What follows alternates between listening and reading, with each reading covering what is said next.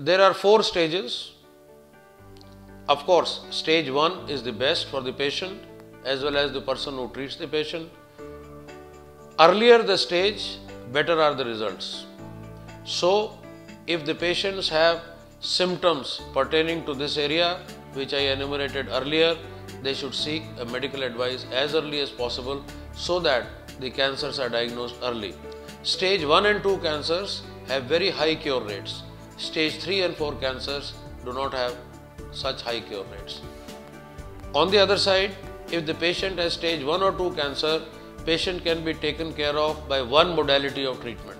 When we come across stage 3 and 4 cancers, we have to add 2 or 3 modalities of treatment for that patient.